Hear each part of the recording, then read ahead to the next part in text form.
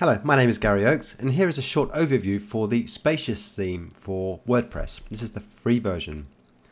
So it's an example here. We have at the top, we have a logo area, a top menu bar here with some sub-menus and a search bar, a massive slider, which is really great for some themes, a home page, which is set to wide with some images, a short video at the bottom. Let's just show that videos will play on this theme. And towards the bottom we have a footer area where there are 4 widgets, and we have right at the bottom a footer menu. So this is quite a versatile theme. If you look at a typical page now, if I go to a resource page, we have a couple of images here and we have a right hand sidebar, and this is be tailored to any page that you would like. And in terms of a blog, 2 posts, and again there's an image and an excerpt for each of these, and if I click on the image it will take you to the full post. And again I'm showing a right hand sidebar here, and again that's a choice that you have when you set these things up. And just something about the author at the bottom as well, which this theme actually provides. So if we go behind the scenes now into the dashboard, and if we go to Appearance and Customize, we now have the opportunity to customize this theme. And what we have is a menu on the left, and on the right we have a window pane showing you the changes that you make. The first one being site identity, very few opportunities to change anything here. Colors, again minimal. You can add a header image. I haven't got one at the moment, so let's look how we can achieve this. So if we add an image, I go to my picture gallery or my image gallery, and I'll choose this particular one here and we'll add that. So there's the header. So let's see where that appears on the right hand pane. So as I said, and there it is, right at the top. So now that's above my big slider image that I've got there. I'm going to keep that there, so now I'm going to save it a bit later. So the next one we need to go into is the background image, and that's pretty well fixed. Menus. There's the 2 menus, there's the primary menu and the footer menu. Widgets, we have a header sidebar widget and actually 4 footer widgets as we saw earlier.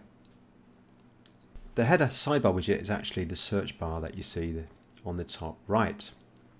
So moving on then, we have the static front page, which is standard functionality. Header, this has 3 menus. We have the header logo, which is the top there, how you'd like it to show, and positioning. So we can change the positioning by selecting here. So the logo now will go under the header, as we will see. I'll leave it like that for the time being. It's a different way of showing it, and the menu bar also comes down with it. What else do we have? Design. There are 8 menus to choose from site layout, default layout for pages, the default layout for blogs and posts. You've got the blog post display, primary color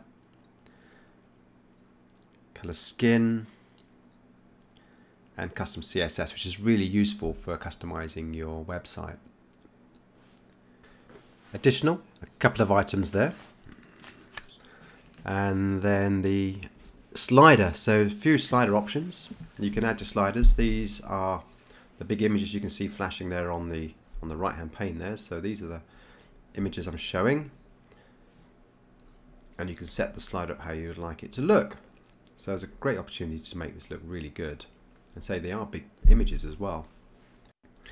There is a pro version, like most of these themes, and this one is $69, nearly $70. This is the most expensive one I've come across. Lots of functionality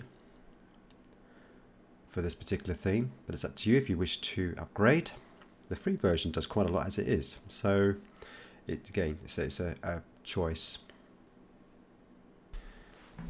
We did alter a number of things when we played with it, so let's have a look how it would look on the site. So we added a header and we moved the logo image around, so this is how it may look when it's live. So we've got the big header at the top. This is just an ordinary, well, it's the blog post. And if we go to the home page, we have the header, the logo, and then we have the big image and the home page.